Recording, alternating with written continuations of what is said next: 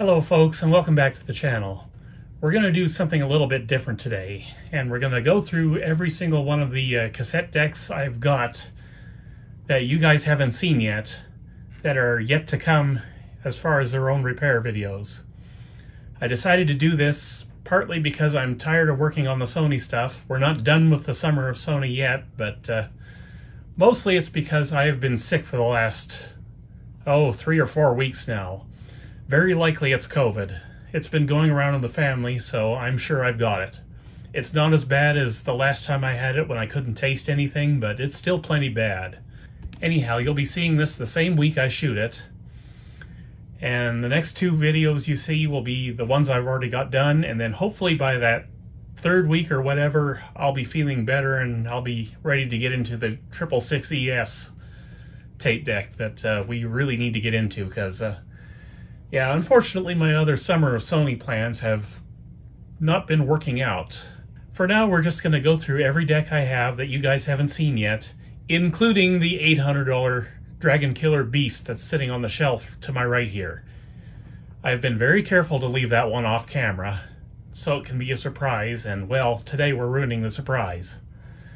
Because quite frankly, I can't wait to show it to you, so let's get into this now. Our first deck is this Optonica RT-6405.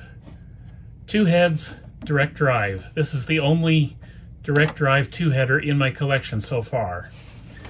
Paid 20 bucks for this thing. And what was the complaint? Well, 2 complaints. He said there was something going on with the transport, which, duh, 40-year-old tape deck, of course there's something going on with the transport. And then he said the circuit board inside was broken where the record level controls are. And yeah, that's busted real good.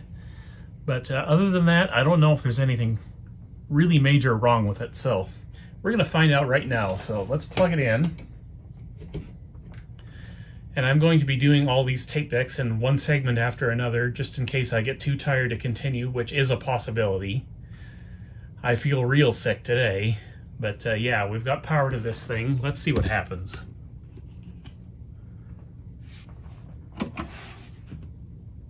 Okay, we've got a VU indicator display, and we saw segments lighting up.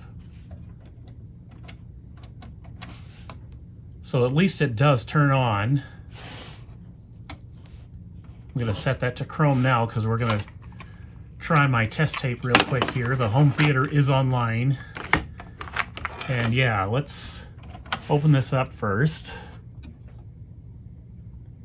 Nothing going on with the capstan, which concerns me. Usually direct drive models like this will run the capstan motor all the time. Apparently this is not doing that, so that could be by design or it could be a problem. So let's get the test tape in there and see if it plays.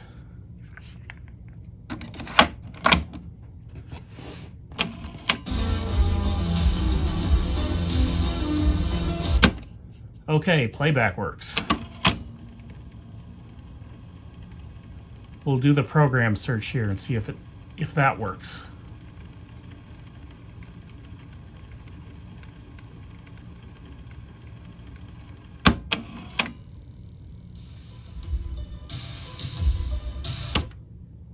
Oh, and there's a buzzing in the audio. Program search does work. There is a buzz in the audio, in the left channel. I don't know if you heard it or not.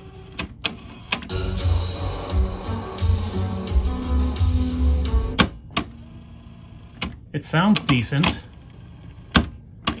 I was hoping it would sound better than it does. I was hoping for something that would finally take the Nakamichi BX150 down a peg, but this may not be the model.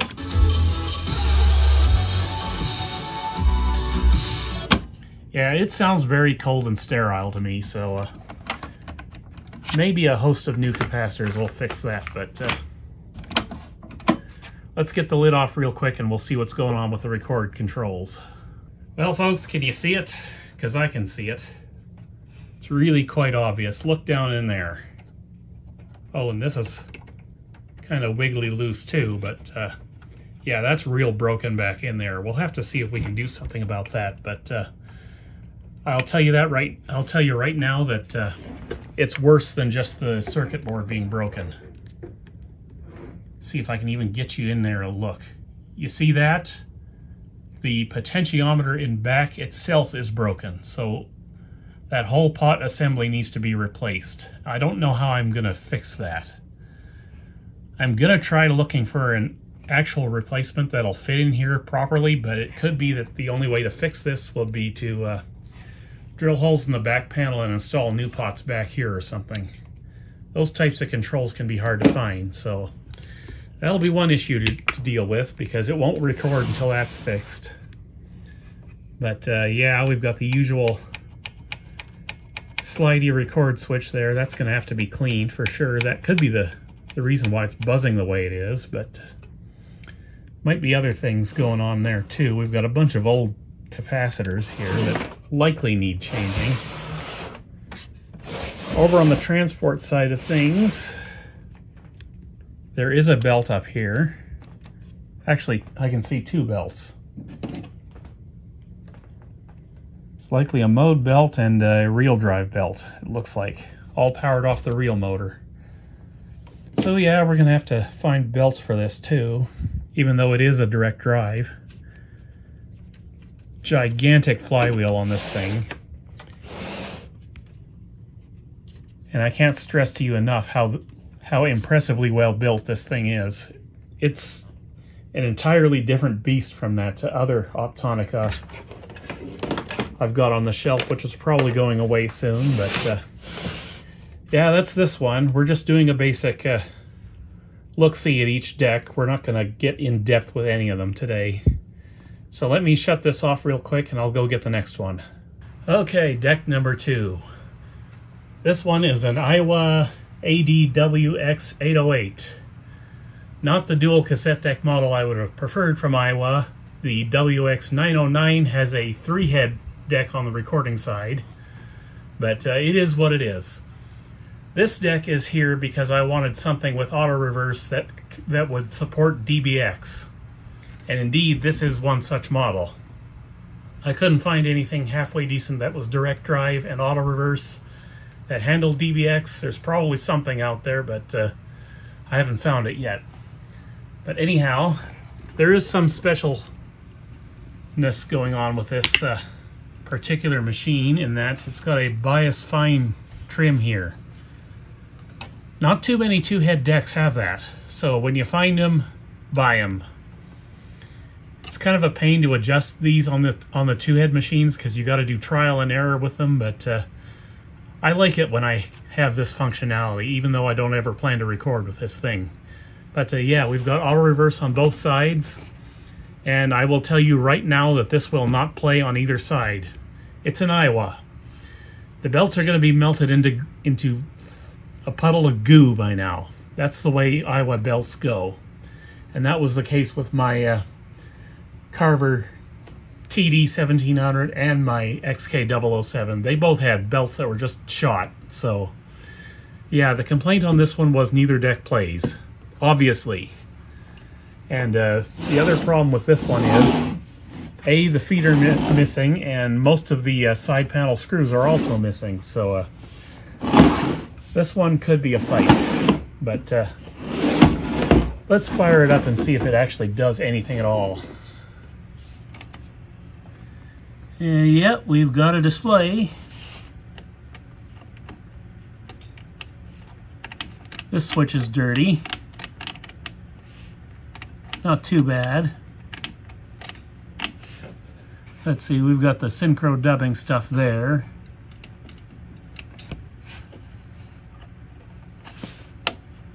Timer off and on, play, record, whatever. And yeah, we can try something, but it's not going to work. I can guarantee it. We'll try this transport.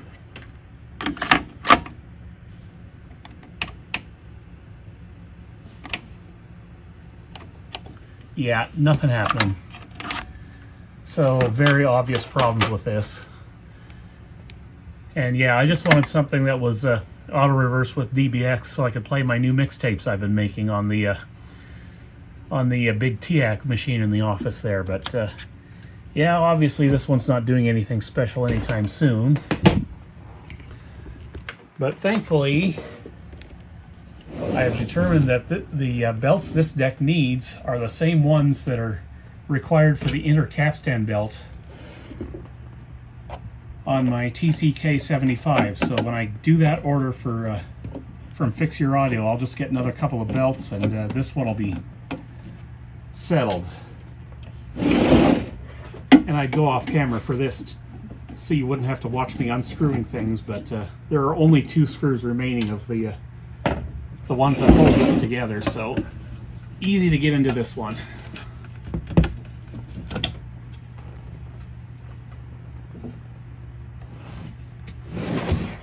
Okay, straight off, the belt is shot on this side. I knew it would be. How about this side?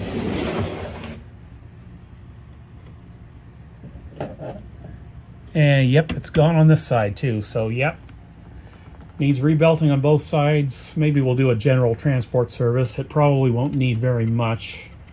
Maybe just belts, but yeah, this is where I like Aiwa. That's a audio grade capacitor right there.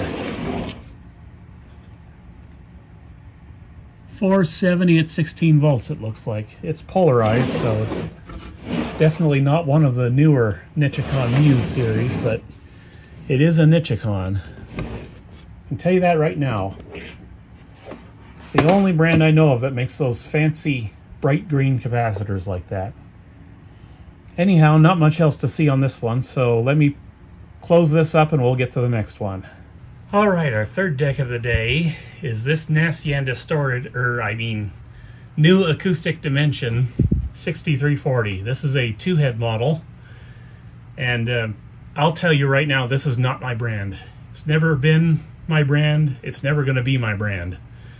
These things just look ugly as sin. I'm sorry. But this brand is somewhat known for being able to take on Nakamichi with some of the absolute worst build quality a guy has ever seen, pretty much. This one is here because it's got the distinction of having both DyneEQ and HX Pro in the same container. DyneEQ is a Tandberg thing. It's a headroom extension technology, and it's fascinating to me that it's coexisting in this deck with HX Pro, which was a Bang & Olufsen invention. And yeah, I'm just real curious about how this is going to sound. I think it's got a real shot at absolutely beating the pants off the BX150, if I'm being honest. But that's if we can get it working. Like I said, this one's made in China. There are others made in Taiwan, I think. I believe the Taiwanese ones are the more preferred ones, but whatever, I've got this one, so let's plug it in and turn it on and see what it does. I don't remember what the problem is with this one. We've got one light there. Don't know what it means. Let's turn it on. Oh, it already was on. And I heard some motor go in there. Let's see. Was it the capstan motor?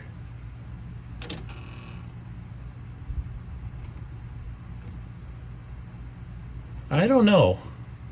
This one may work, it may not work. Let's find out. I've got the home theater on with this one, so let me unmute it and we'll find out. Okay. Off. Chrome.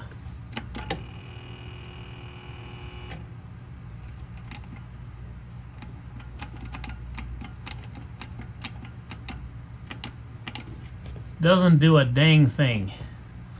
And this is the other one I've got in the collection that's got a fine bias control, despite being only a 2-head. So yeah, this one's got a shot at beating the pants off the NAC, because the NAC can't do that. It doesn't have fine bias. So yeah, no rewind, no fast forward, no play.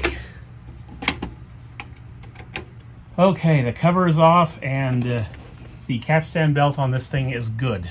So whatever's going on with it isn't, well, maybe it's not good. I'm playing with the flywheel here and it's kind of stretchy. Just grab a dental pick here. Oh yeah, that's why it doesn't work. Belt is stretched, not broken. Let's plug it back in real quick. I want to see what happens. And I love my new stadium lights, as I call them. I've never had so much light in here.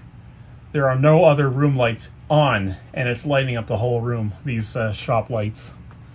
Love it. Anyhow,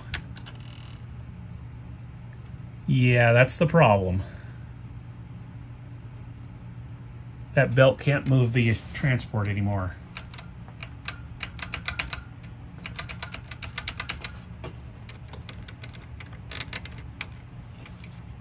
Oh, and we've got a problem with the eject mechanism.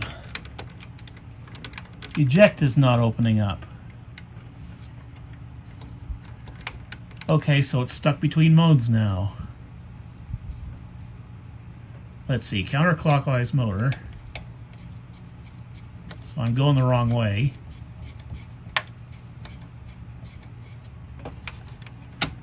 Okay, now we can open.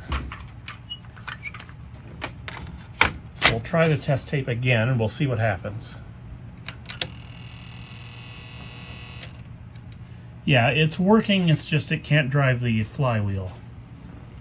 And I don't know what's going on with the rewind and fast forward. The real motor might be shot on this thing too, but it's an NAD. For all we know, there could be 9,000 bad soldering joints in here, and it wouldn't be the first time I've seen somebody complain about that with one of these models. Okay, I'm going to put the cover back on and we'll go to the next one. Alright, deck number 4, but before we talk about it, I had a belt fall out of one of those decks I just showed you. I don't know which one. Gonna be fun figuring that out. Anyway, deck number 4 is a Victor, aka JVC D-99. This is a top-of-the-line flagship model. And more than that, the quartz lock direct drive motor in here is, or transport in here, is known to be the lowest wow and flutter example of any consumer deck ever, I think. Could be wrong, I'm not sure. Anyway, the spec on this thing is 0.019%. It's below a Dragon. So, yeah, I have high hopes for this thing, and I'm just going to tell you right now, I've already fallen in love with this thing, so I'm very strongly considering getting another one of these. But anyhow, we got to see what works and what don't work. So we'll jack it into the step-down transformer because it is a Japanese import. I paid $105 for this, and then shipping cost me another $75, so this was way in budget. I can't believe I have it, and the reason it was so cheap is because it's got damage to the case on both sides and back. But yeah, according to the seller, it turns on but doesn't do anything, just buzzes. So we're gonna have to find out exactly what happens when we try this thing. I'm excited. Okay, power is on. We've got a nice bright fluorescent display there. Counter is lit up.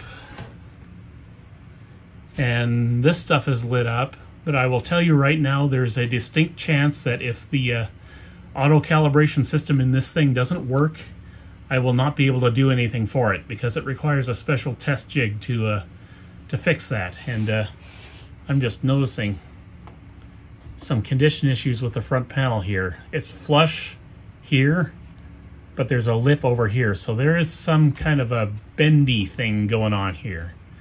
And the door doesn't quite sit right either, so yeah, that's the other reason I got it so cheap. And also, this is supposed to be quartz lock direct drive, like I said, but the quartz lock light is not lit up, so is the capstan motor running? No, it is not. But who knows, maybe it's like the Optonica we just looked at. I'm going to unmute it. And we're going to do a test to see if it even goes into play. It may not. I'm not expecting anything. We'll go over to Chrome tape, of course. Home theater should be unmuted. Oh, look at that. We've got quartz lock. So the capstan motor's running now. Good. So it keeps the capstan motor disabled when there's no tape in it. So question is, does it play? This thing's not supposed to play.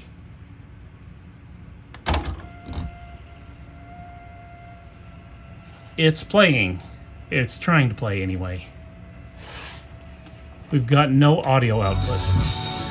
Well, there it goes. We've got one channel. There's hope for this thing.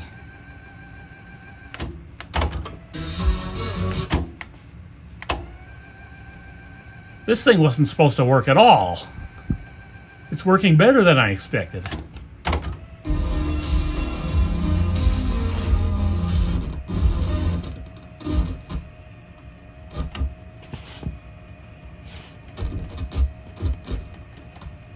Okay, there's our audio output problem right there, is the tape source button.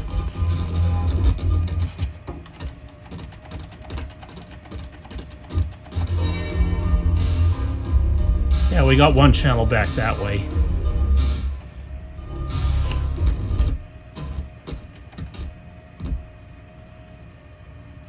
This thing's gonna have killer sound quality when I get done with it, I would hope.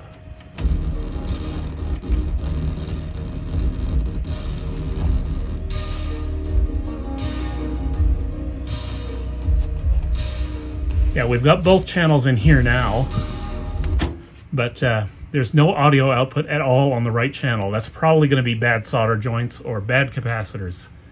These things are infamous for bad capacitors, including and up to the orange capacitors that always fail on the Nakamichi models.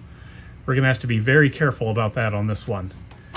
But yeah, I was expecting to have to fully recap this anyway, so yeah. So yeah, we've got a true flagship model here. One that I never expected to get as cheap as I got this one. I'll probably never find another one as cheap as this one. But yeah, I can't wait to get started on this one. It's extremely filthy, but you've seen me clean up stuff like this before and have them come out looking half decent. There are some scratches that won't go away, but I can make it look better than this. Alright, so the cover's off, and yeah, there's a lot going on in here. There's going to be a bunch of bad circuit glue, I can just tell. Underneath these capacitors, you can already see some. And the power supply capacitors, Kappa capacitors, yeah, that's what they are. These are garbage. I don't want to keep these. So I'm going to be probably doing a specialized order for this, because I doubt I have all the capacitors I need for it. But every single one of these is going to go up to Panasonic FR. I'll tell you that right now, and I'll probably be going up in value on at least, well, at least these two, plus this one. Who knows? Okay, so immediately I can tell that this has been serviced before. We've got numbers on all of these connectors to help figure out where they all go. Let's see here.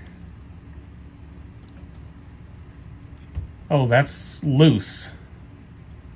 So we might have some broken overmolded plastic here to deal with. I wouldn't be surprised anyway. Can't really tell if there's any of the bad orange capacitors in here or not. Usually when these fail, it's because the orange capacitors on the motorboard go bad. And when that happens, they won't go into quartz lock at best, and they won't fire up at worst. But there's no way to look at that board the way this sits now, because it's literally buried in there. It's down in there. Right down inside there. So, yeah, we'll have to do a full transport service for sure. I could hear that the idler tire was slipping on this, so that needs to be replaced. I'll probably go in with a new pinch roller. I believe this is a slightly non-standard pinch roller. It's the usual 13 millimeters by 8 millimeters, but it's a 2.5 millimeter shaft. So I do have one. I bought a couple of cheap Chinese ones for the Bose AW1, but I'm not going to use those cheap Chinese ones in this thing. I'm going to try and find a better one for this. Most likely I'll get one from Fix Your Audio. Those are good enough. But yeah, look at all this stuff that's going on in here. Ooh, they thought about serviceability. This is cool. Let me just undo a couple screws here and I'll show you how this works.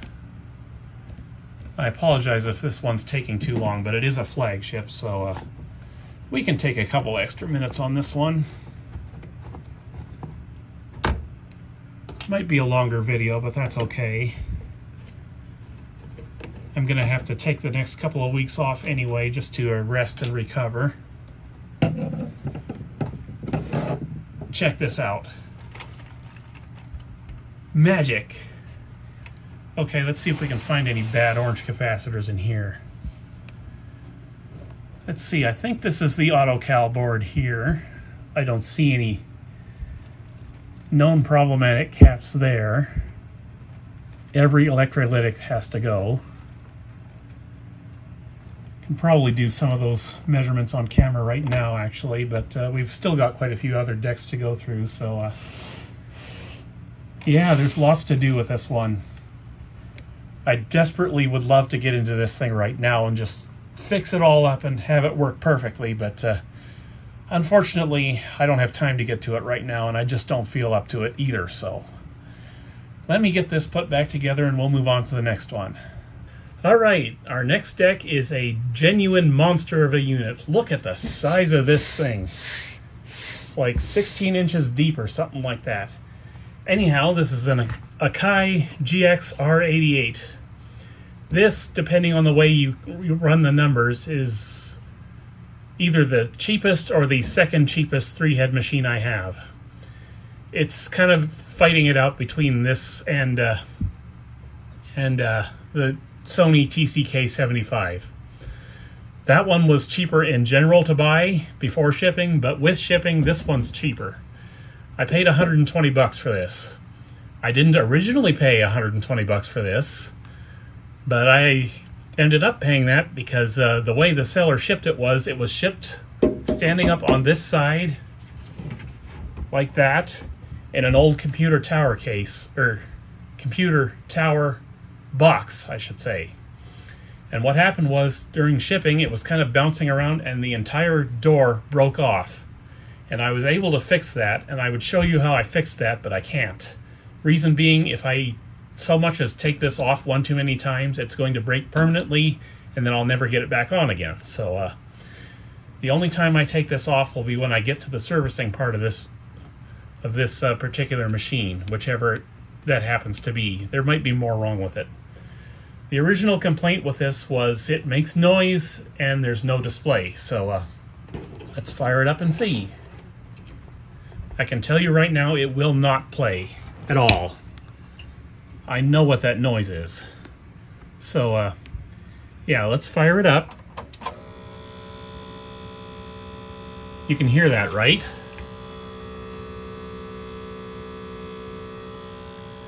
What you are hearing is the sound of a mode belt that is no longer there.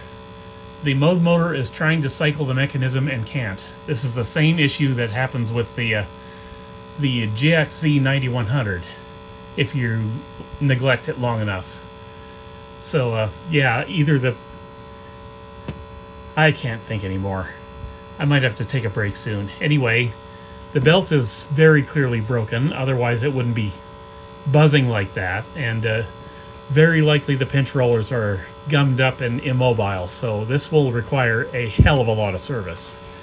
And yeah, they were right, no display. But yeah, the reason I bought this one is not only is it 3-head, it's quick reverse, auto reverse, and it's kind of special. It's got a double direct drive transport. Yes, the way it does the auto reverse thing is it runs the a direct drive motor independently for each direction. And then it uses the other direct drive motor to supply intercapstan tension. So I'm going to shut that off. It's annoying.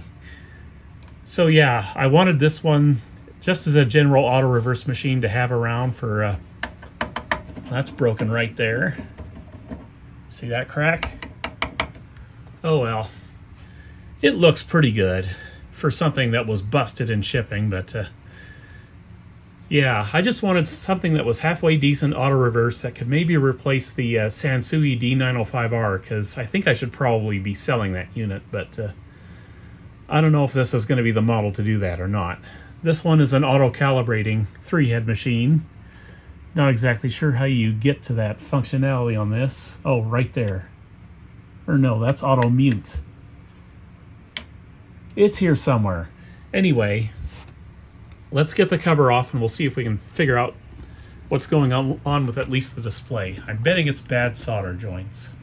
Well, folks, what did I tell you? That belt is goo right there. And it's not the only one.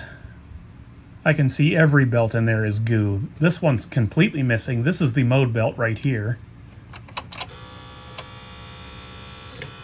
See, it's trying to change modes and it can't. It doesn't feel like anything's jammed up in there, so maybe this one won't be as bad as the GXC 9100 was.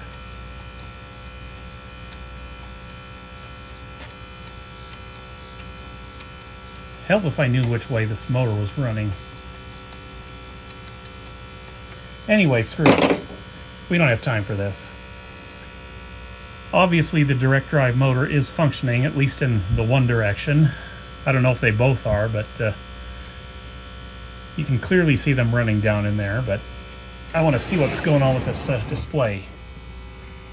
Okay, so if I'm right, this is a bad solder joint and nothing more.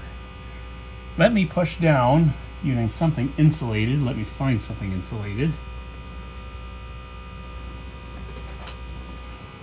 On the top circuit board, and we'll see if the display comes on. Ha! There it is, right there. It's a bad solder joint, or a bad connection. That's all it is. So yeah, there could be more to it than that, and there probably is. This is a very complicated machine, as you can clearly see. But, oh, got a relay back here too. That might have to be replaced. Quiet you. And oh, joy of joys, that's a 24-volt relay. So I cannot use the same type of relay I used on the BX150. That has to be separately ordered. Great. I wonder what that relay even does. It's in the general vicinity of these head wires, so it's probably something to do with record and play switching. Well, no, wait. Can't be. It's a 3-head machine. Oh well, we'll deal with that later. But yeah, I'm confident I can get this one going. It's probably going to take a lot to get it going, but let me close up shop and we'll get to the next one.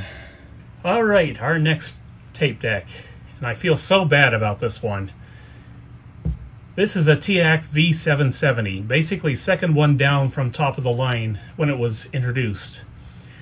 The V-970X is the one above this. It's the direct successor to my V-900X. And I'm still looking for a V-970X, but I'm really not that interested in going out of my way for one. I had somebody offer to send me one of those to fix up for the channel and hopefully get it working again, but at that time I wasn't confident enough in my abilities to take such a thing on, because there are still aspects of the V900X that I can't fix yet, namely the auto-calibration system in that thing. If that ever failed, I don't know what I would do. I would have to figure out how it works and how to fix it and how to align it, and it's just not something I want to get into anytime soon. So, yeah, I might have to do that anyway on the Denon DR-M3, because it's still got an issue with the recording amplifier. We might get into that at some point in the future, but I don't know. What I'm trying to do on that machine is recap the whole audio chain on it.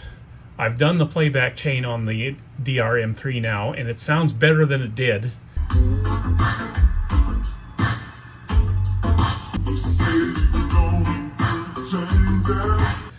I've got Panasonic FRs in the power supply of that machine, and also I used my Nichicon UKZ Muse capacitors for the first time in that deck. And I don't know what's contributing to the better sound, but it's probably not the Muse caps, it's probably the Panasonic FRs in the power supply. But we're not talking about that, we're talking about this, which has now been here for so long that it probably thinks I forgot about it. But nope, haven't forgotten about it. I've just struggled to want to do anything with it. So yeah, I'm gonna have to try to get into this soon. Maybe September, if I can. I don't know. Depends when I'm over this whatever I have now, which is, again, is probably COVID. But yeah, I can't even remember what the initial complaint was with this thing. For all I know, it works. So let's plug it in and find out, shall we? I've got the audio unmuted to the home theater, so if it does play, we'll know it. Okay, took a little bit to come up, but it did come up. We do have a display there. This has power loading, I think. I could be wrong, and I can't even see the labels on these buttons here. It's so bright in here.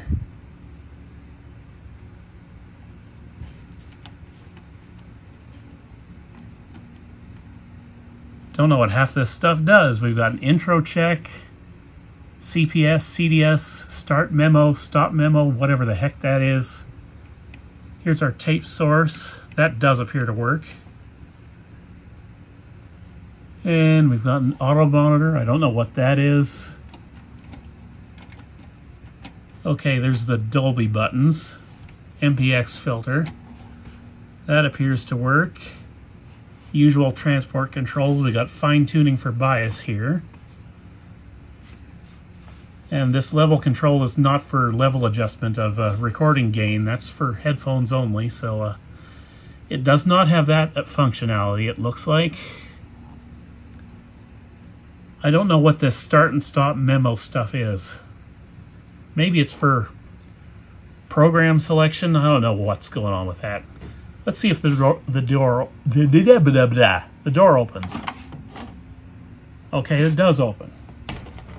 I seem to recall that about this deck as being actually working. So does it work? Let's find out. Okay, we've got Chrome selected in here, so that works. And the one thing about this generation of Teac machines is they have HX Pro. The V-900X doesn't have that. Doesn't seem to matter with that deck, but it doesn't have it. So let's see if we can get it to play. Well, actually, rewind, that works. Fast forward works. Okay, let's go for play. Yeah, it works.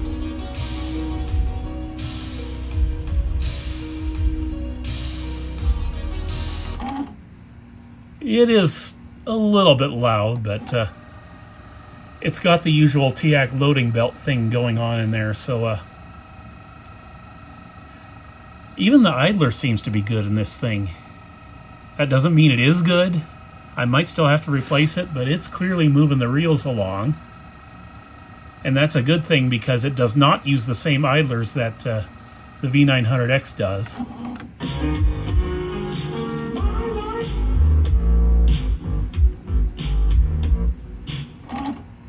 Yeah, this thing works. Probably just needs a general service. So the next time I'm feeling in the mood to not do too much work, this might be a good candidate to go to. And I'll probably be selling this one or something after I immediately get done with it, because I just don't know that I need to have this in my permanent collection. But yeah. Well, folks, I shouldn't have opened this thing up. Now I want to keep it. This thing is fantastic the way it's laid out. Look at this. There's lots of room for activities in here. Probably because this housing is designed for the V970X and all its extra circuitry or whatnot, but I really like the way this is laid out. Teac's great like that sometimes. You've got your usual belt drive capstan motor going here, and look at this. You can change this mode belt without even having to take the transport out. You can just do it right from here. How fantastic is that? Now, I will be doing a general service on this anyway, which means taking the transport out anyway, and I'll give it a new belt at that time. I don't know if this one's bad at all. Oh, I can see the idler from here. Let me get a dental pick in there. Actually, that does kind of look like the same idler as the V900X has. Maybe I'll replace it if it is. I don't know. It doesn't strike me as needing replacement though, so I don't know. I just love the way this thing's built. Look at this. Gold-plated connectors back here. Extremely well laid out. And the one thing I really didn't like about this was the fact that it uses IC switching to go between tape and source, which inevitably means more noise in the signal, but you could swap this with a relay like I did in the RS-B755 and it would be fine like that. Maybe there's other modifications I could do to this to improve it over and above the way it is now. I've got op amps, I've got bipolar capacitors, I've got everything I need to do it maybe. So yeah, that might be something worth looking into on this one. But yeah, this thing really does not need much at all. Just a general service and that's it. Oh, and the capstan belt's even good, so no need for even new belts at all. Both belts are good. Alright, here's our next item up for bids. Well, not for bids, but for consideration. This one's kind of a special unit. I'm saving this one for my birthday because it is the same age as I am. It dates from 1973. That's how old this thing is. Don't know if anything at all works on this. Probably not. But we're going to find out real quick. So let me plug it in. Actually, let me unmute the receiver first. Actually, maybe I shouldn't unmute the receiver, considering the age of this one, but whatever, we'll take a chance. Alright, power on. I hear something spinning up in there. Eject works. I don't know if play works at all, so I'm not going to use the test tape I have been using. I'm going to use my original one that got eaten by the JVC auto reverse. So, does this thing play at all? Well, before we try that, the Dolby light works. Cool. Okay, now we'll try the playback.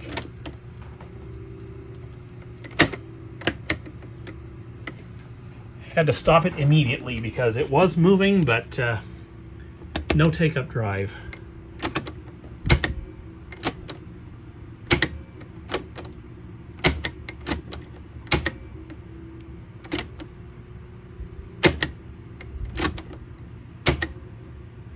Meter is deflecting, so it will play, but I think it's only playing on one channel. Let's find out.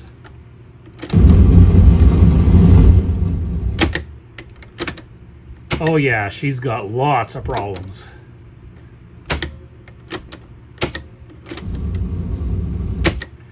That is going to be the record switch. So let me eject this real quick. We're going to try to clean that the cheap and old-fashioned way together here. I've got a tape over here that I use for test recordings. We're going to try using this one to clean this switch.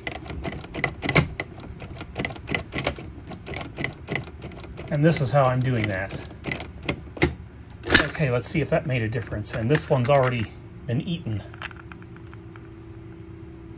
That's fine. It's just a test tape. It doesn't need to be in perfect condition. All right, let's try this again. Do we get music now? Yes.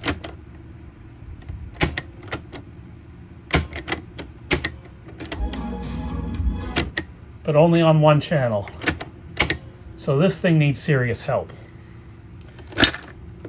Many seriousnesses of it. This needs big time help, is what I mean to say with my COVID-addled brain here. So, this will be my birthday project. November we'll get to this one, I hope. But given the way this thing's acting, I think it's possibly going to take more than one video, so we'll see what happens. Anyhow, we've got one deck left, and then we're getting to the $800 gorilla in the room. Finally, I cannot wait to show you that machine. Alright, last one before getting to the $800 Dragon Killer. Or I say Dragon Killer, I don't know for sure. I don't have a dragon to compare against, so how would I know? Anyway, what we have here is a Pioneer CT-F615, and God, what a gorgeous looking deck. For my money, they don't get any better looking than this. I love this one just as much as I love my CT-F900. And I've been looking for more of these blue line Fluoroscan units ever since I did the CT-F900, which, as I recall, I had to talk myself into because I didn't think I could even afford it, but it turned out to be the best thing for my channel yet, aside from the decks that are, you know, Nakamichi. But yeah, I am just in love with this thing already. I will never part with any of these blue Fluoroscan units that I get. I'm keeping them all as long as I'm alive. This is the only brand I will collect as much as I will collect the Sony stuff in silver. Anyhow, I don't remember what the complaint was with this thing. It probably does not play at all. But who knows? We're going to find that out now. I just love all these switches, and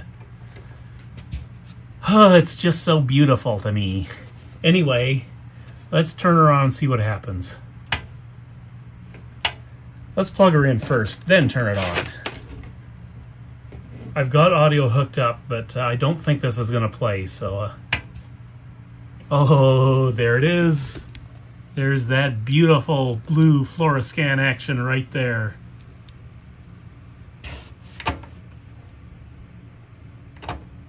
Head block comes up and down.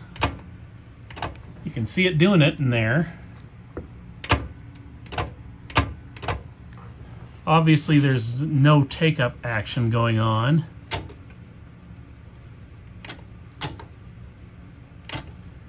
It's acting like it's trying to do rewind and fast forward, but obviously can't.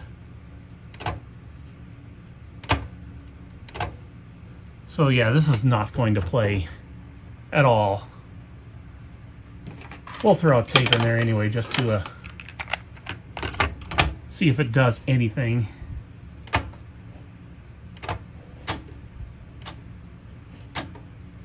Oh, it does try to move the reels a little bit.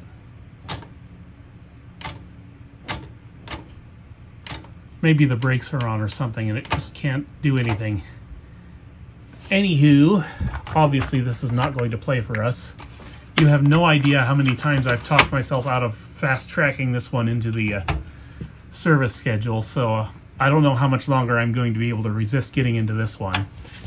Supports all 4 tape types, including metal, so that's one thing it can do that the 900 can't.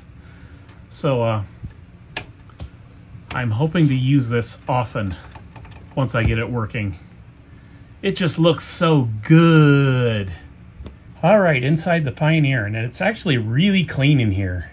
It's in better shape in here than the 900 was, I think. Could be wrong. But anyway, here's our recording switch. It's one of the slidey doohickeys again. Only in this one, it's activated by an actual solenoid here. So there's no actual arm that goes back to the transport on this. It's all activated by circuitry. So yeah, this one's going to be getting a power supply recap for sure. Possibly more than that. We'll see what I feel like doing once I get into there. But I'll tell you right now exactly what's wrong with the transport. Actually, why don't I even show you? You see that? Way back in there, the flywheel there? There's no belt on there. It's gone. And there's a real drive belt, and that is gone. It's hard to show you that one, but it's under this plate somewhere. Yeah, it's missing. No, not there. No bueno. So yeah, that's the problem with this one. It just needs rebelting and probably other general maintenance. And this one should be going again. So not too much of a problem. So if I want to get into this real soon, I can. I was hoping to save this until after I was done that Pioneer receiver, but I don't know. The Pioneer receiver I'm kind of struggling to get into because I've got that mental block that says I can't fix amplifiers. But I'll tell you right now, there is an amplifier on the shelf right now that I'm midway through servicing. It's an Onkyo surround sound receiver. It's got a blown out channel on it.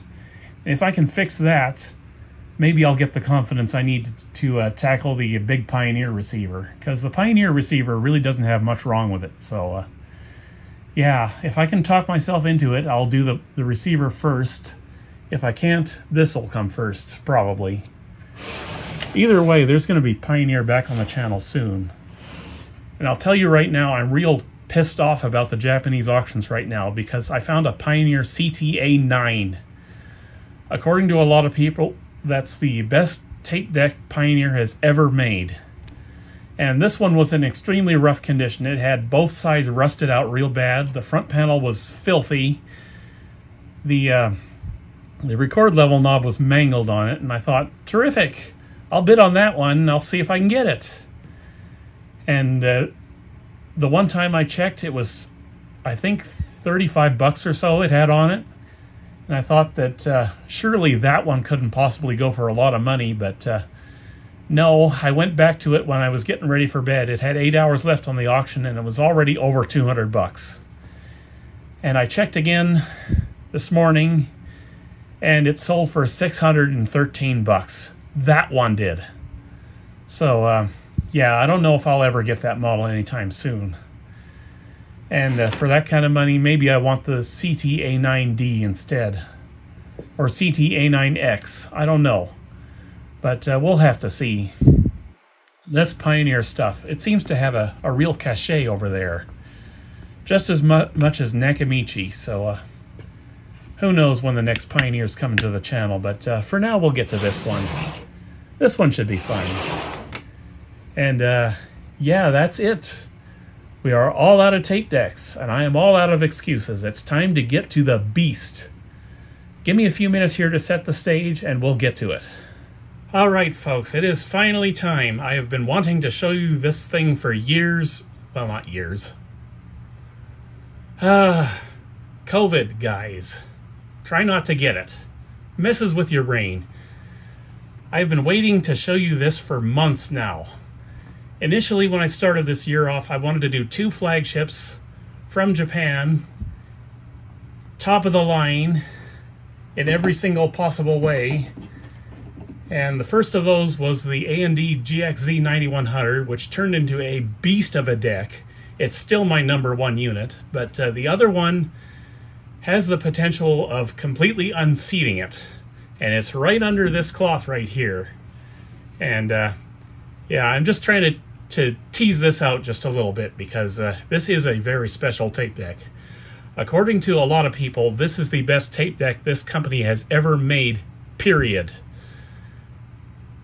There's one other that some say is in dispute for that title, but we'll get into that when the unveiling's over here.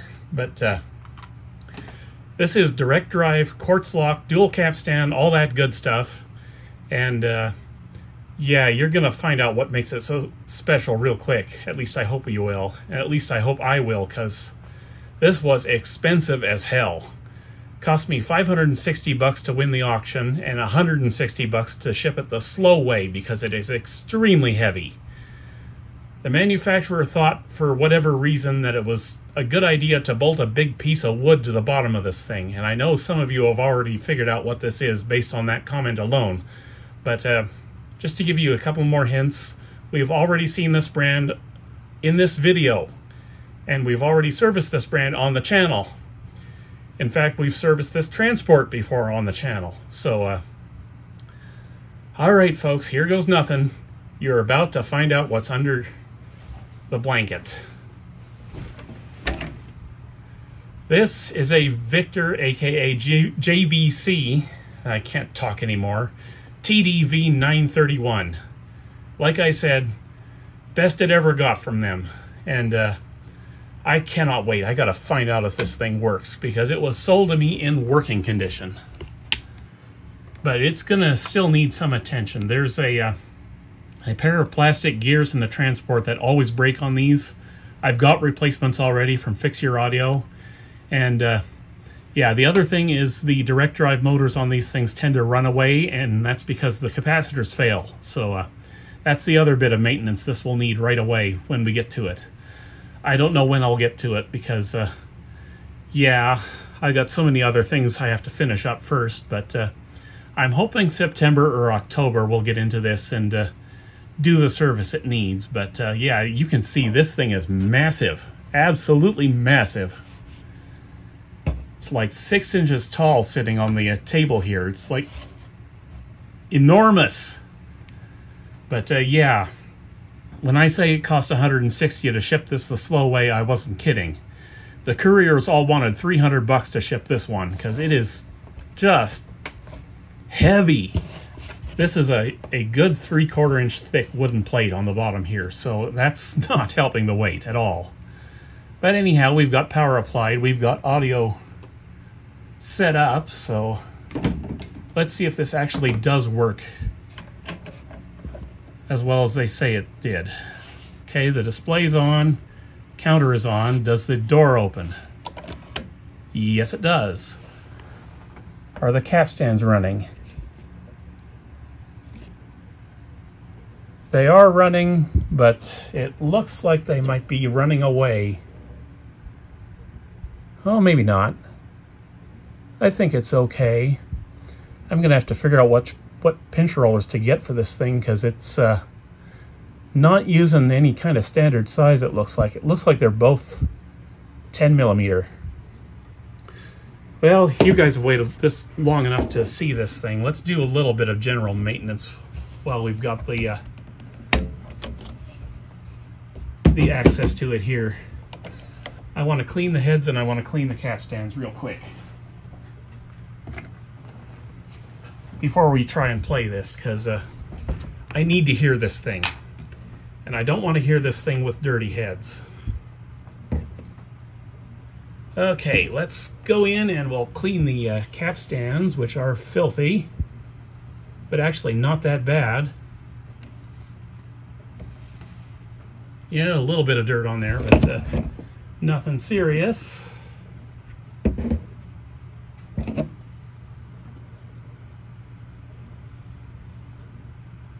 And if this plays too fast, I'll make excuses for the deck right now. It's because of those capacitors in the direct drive motor.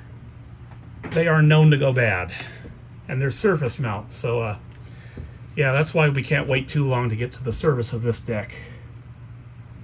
At least that's what I'm going to tell myself here.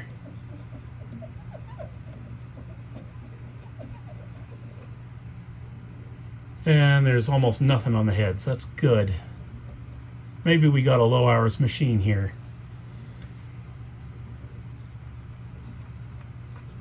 There's a little bit of dirt in here, but not too bad. Just cleaning the rest of the tape path real quick, because I don't want my tape to get eaten.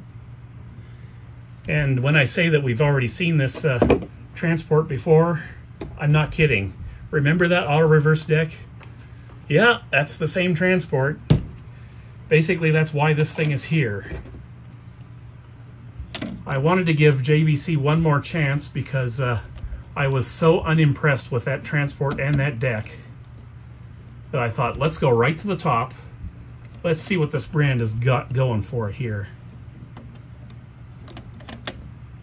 So yeah, here lies a Teac V-931. Okay, that's fixed and ready to go. We'll give it a minute or so here to dry out the heads and stuff before we try to play something on it. Let's take a look at the features first. We'll leave it powered up for a little bit. Okay, we've got our usual line input here with a balance control. But we've also got a direct and a CD fine direct for low impedance. Cool, I don't know exactly what I would need that for. We've got the defeatable HX Pro that the A&D machine has, so it's at least competitive in that area.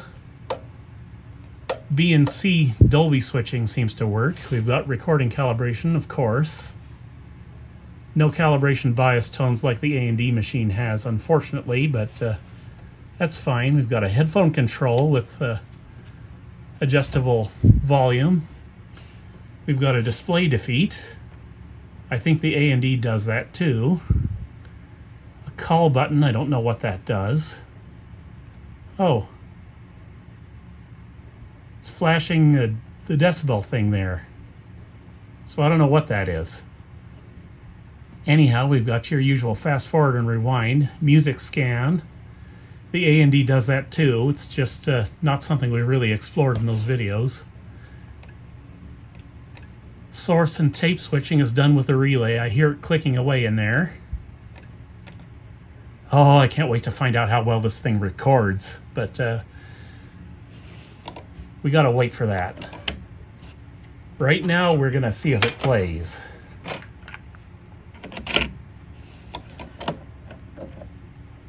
Okay, chrome tape is recognized. Let's see what happens.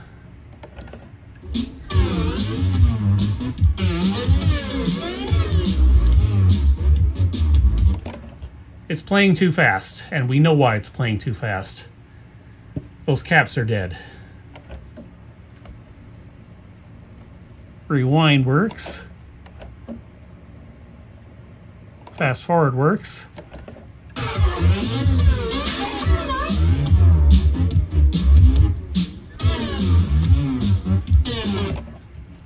So yeah, technically it does work as it was sold to me, but also technically it needs a lot of help in repairs here. So, you want to see the inside? I want to see the inside. I've waited months for this. I have to see the inside. Alright, before we get into this thing, I just wanted to show you the back panel real quick. Look at all this. Gold plating everywhere. And then we've got the CompuLink Synchro stuff that JVC loves to do, so maybe it'll interface well with the absolute dumpster fire you guys haven't seen yet. That's coming to the channel in one of the videos I've previously completed, thankfully. But yeah, maybe it will work with that. Maybe it wouldn't. I don't know. I don't care about that machine. But you'll see it soon enough. Right now we gotta take the cover off and behold the majesty within. And there it is. Look at this. Copper plating on all these board holders here. And look at this. You've got the entire potentiometer assembly way back here, connected to the front panel with these extension rods. That's some kind of attention for detail you don't see very often, I'll tell you what. Just the build quality of this thing is impressive, to say the least. And I'm seeing audio grade capacitors everywhere. Let's see, what do we got going on here? Are these Panasonic Purisms? No, wait, they're Nippon Chemicon. I thought they were Matsushita, but no. They're Chemicon. What are they? 35 volts, 6800 microfarads. I might uprate those, I might not. They're already pretty beastly. I don't think this really needs it any. how. But I'll just zoom you in here if I can. You can see one of the capacitors in question right there. See that little silver can right there? That's one of the surface mount ones we got to get rid of. It'll be dead. And I know it'll be dead now because this thing was playing fast. So, yeah, that is the same transport as the one we looked at in the auto reverse unit. It's just set up for a dual capstan single direction in this one. And I don't know how good this belt is. I don't know if I can even get my finger on it to find out, but I've actually got a special belt for this. Let me set you down real quick and I'll show you. All right, the belt I plan to install in this thing is this one, an FRSP 8.97. This is the best belt possible that you can get for Nakamichi direct drive units, like the BX300 uses this belt. In fact, this was developed exactly for the Nakamichi direct drive units. So I got the belt measurements from Marion at Fix Your Audio, and they are very close to this. So I'm betting this is going to work. And in fact, I'm betting this same belt is going to work for the Sony 666 ES as well. And I've got one of these for that machine. So, yeah, what I like about this one is it's extremely thin. It's like 0.4 millimeters thick.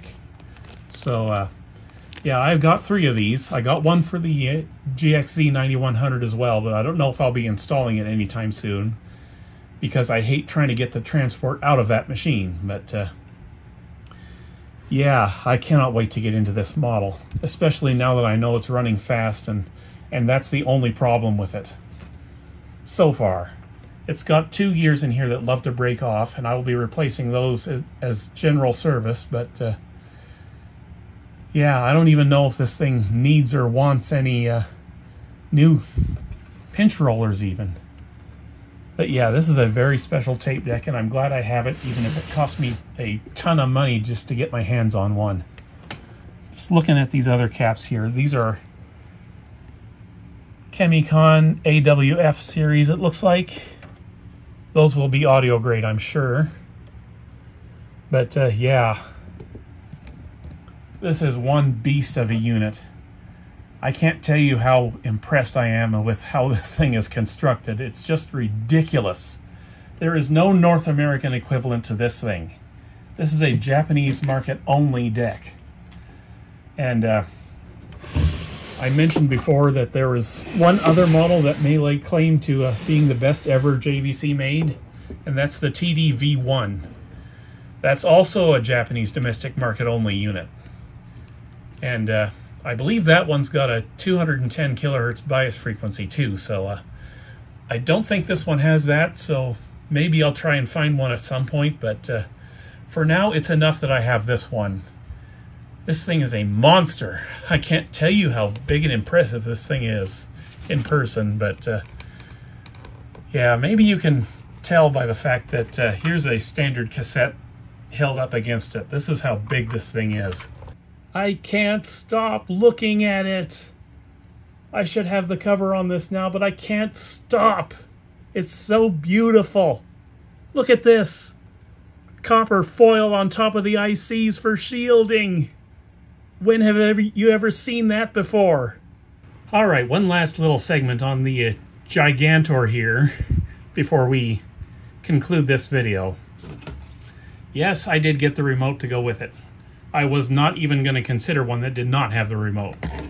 And one other thing I should mention is I've been assured that very rarely can you even find these for any less money than I paid for this one. So if you're thinking of getting one from Japan, you just be ready to spend money, because you're going to have to. Anyhow, I got an actual factory brochure for this one because I just had to. So we're going to take a look through this to see what other tape decks they had going on at this particular time. This one's kind of not in great shape, but it is what it is. Okay, CD players. We're not really here for that, are we? Trying to give you a good look at this brochure. Lots of nice stuff in here, though, I gotta say. JVC is known as being the brand of junk very cheap in most cases, but not this time. This tape deck we're looking at today is not junk, and it's not very cheap. I'll tell you that right now. My wallet is still hurting from it. Anyhow, JVC's top-of-the-line stuff is usually known for being the opposite of junk very cheap, if you will. Okay, here we go. These are the tape decks.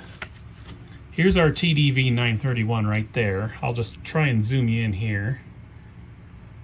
And in keeping with JVC's tradition of extremely well-performing direct drive tape decks, I think this one clocks in at 0.021% wow and flutter. If it's in fully working order. We'll have to see if we get anywhere near that. The next one down is the Teac V-731. We don't have a corresponding model for this either in North America. This one's a belt drive dual capstan, I think. Could be wrong. And you can see what the suggested retail price of this one was.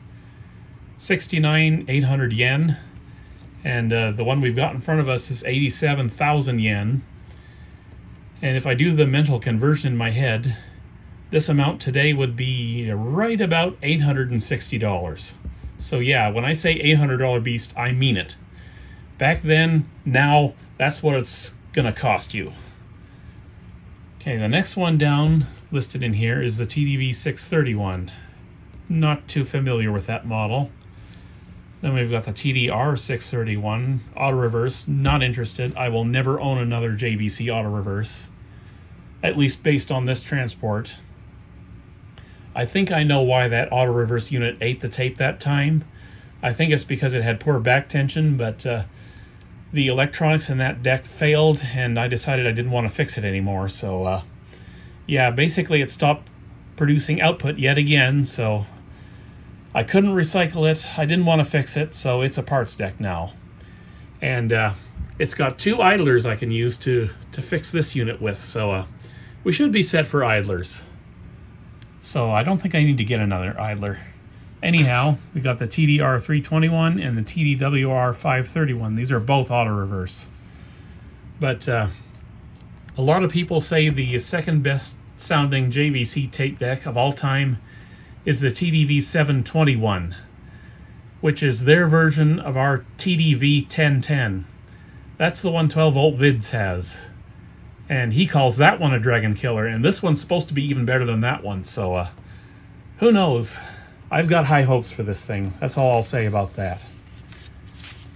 But continuing on, we've got speakers here.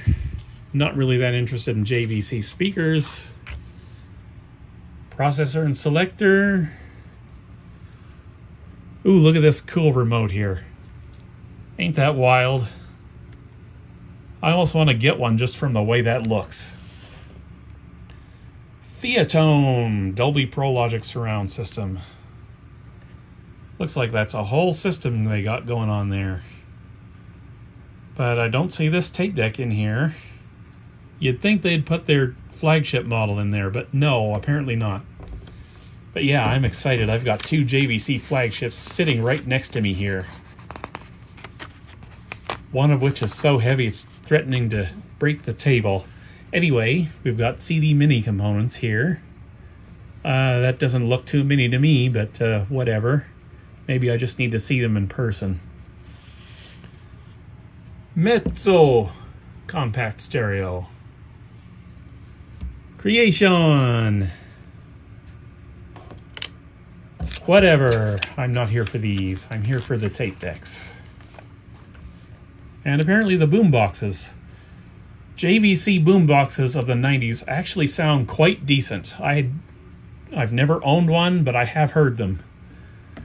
Some of them sound really decent, in fact. Their 80s boom boxes weren't all that known for being good sounding, but their 90s ones, I will vouch for them. Headphone stereo. This is obviously the days before mini discs. Otherwise, we'd be seeing mini disc players in here too. But yeah, I guess that's going to be the end of the catalog here. Cool little catalog. And yeah, I cannot wait to get started on this. Yeah, September. I'm going to get into this in September. I can't let it sit for too much longer than this because you know those capacitors are leaking in there. So yeah, I guess that's going to be it for today, guys. I'll see you in the next video. I'm going to go rest now. Take care.